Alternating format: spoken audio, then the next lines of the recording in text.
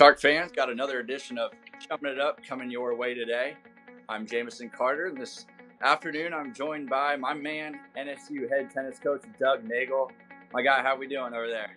Good, man. You're making me feel special, my man, and everything. You know, for Jamison to be calling me that, I feel special. Well, of course, I miss that face, and being able to hang out with you. So I've got to make you butter you up a little bit. I miss being there, man. Seeing you and seeing everybody. I really do. Hopefully soon. Of course. Well, I appreciate you taking the time to start things off. You're heading into just finished up your fourth season, heading into 5 abbreviated fourth season, but you've really taken the program from being a solid SSC program into one now that's nationally known, on the cusp of a national championship. What would you say is really attributed to that? Wow, just hearing you say this is about my 4th season, I feel like one of the veterans now. I was always one of the rookies there for a little while. I am old, but now I'm one of the veteran coaches there. But I think what has really helped us is the tough year that we had in our 2018 spring season, all that adversity. I think that adversity of that year really helped set us up for some success. That year, it was a crazy year in 2018. We literally were playing some matches with 4 players. College tennis, you need at least 6 players in your lineup. So we were going into matches already down 2-0 before the match even started. And then you don't have a doubles team playing, actually 3-0, because at the time it was a different scoring format. So it was tough. It was a really, really tough year that year. I'm not going to keep harping on that year because we've had some good years. But I think that year really, really set us up. I know I'm repeating myself. But when we had 4 players like that, we had some really frustrating moments. And one of the things that was really tough about that is, in my eyes, on paper, we had the roster that year to win a national championship. And then next thing you know, you're out there, you're playing matches with 4 players. Then we're playing with 5 players. Somehow we even beat some of these schools with 5 players, some ranked teams even in our conference.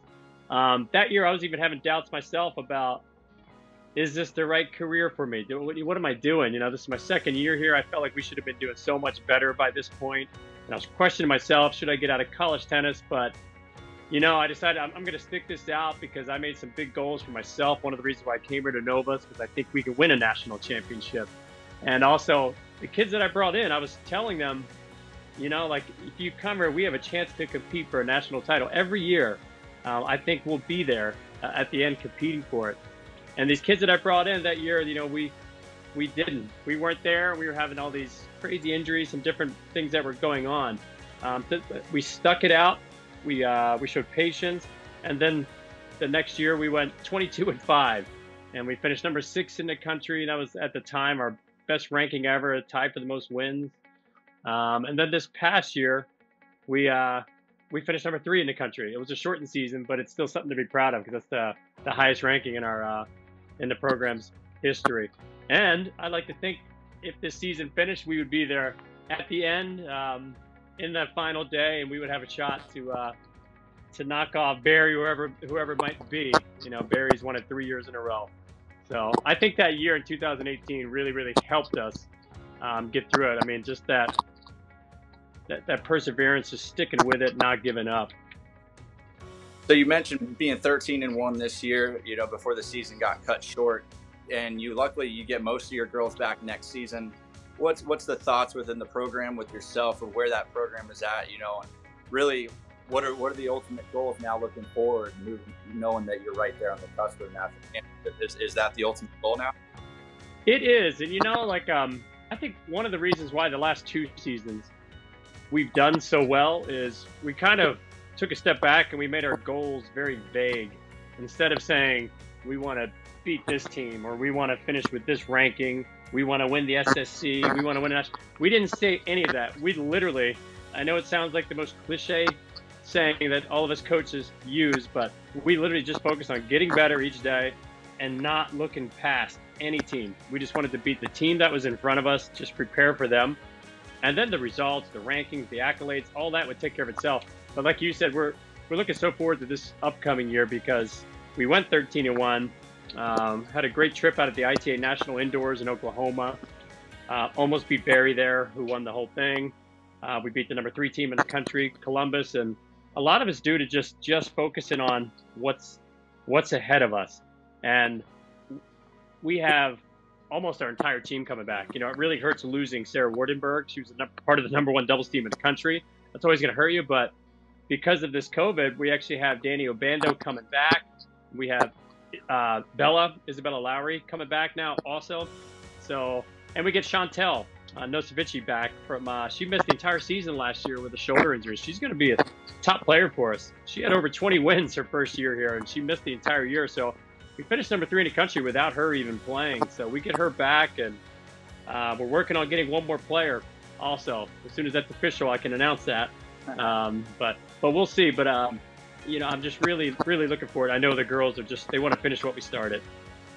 I'm curious about kind of your process moving forward. You know, there's so many unknowns surrounding everyone in the world right now. But you know, look at football, soccer, volleyball in the fall. That's their championship season. They've got to kind of start hot right out the gate. You guys being a spring championship sport, you know, are you maybe going to take things a little slower next fall? You know, be a little more lenient, or are you going to continue with the same strategy, tactic, preseason schedule type of deal? We're going to work hard on and off the court. Obviously, I mean, that's what you have to do to have success. And it's going to be tough with so much unknowing, especially for us, because our team is so international. You know, right now we have 10 players, and 2 of them are American kids. So the other 8, they don't know even if they're going to be able to get back. The good news is, though, it's like all of the top teams are very international. Everybody's going to be dealing with the same situation. So, you know, just as you do on the court, you can only control what you can. That's the only thing that you really need to worry about. The fall season will definitely look different, and I think we're going to touch on that in a minute as far as dates allowed. But we're going to work hard. We're going to play as many tournaments as we can, as our budget allows, as the dates allow us to play. But the main thing is just seeing if we get these kids back. Fortunately, our number 1, 2, and 3 from last season, they're all still here, so we don't have to worry about them getting back. Technically, I have 6 players right now, so if nobody can come back the rest of the year, we do have 6 players. We can field a team. I might be recruiting you, Jameson, or somebody else to come join our team. I wish you luck if that happened. But I might be walking around campus, recruiting some girls from the club team, or, you know, you just adapt and you go from there. But I'm pretty confident that the whole world's going to figure out this virus, and we're going to conquer it soon. If not, we'll figure it out. So as you were kind of harping on there, the NCAA has already cut back scheduling from 25 matches max down to 17. How do you see that affecting your scheduling?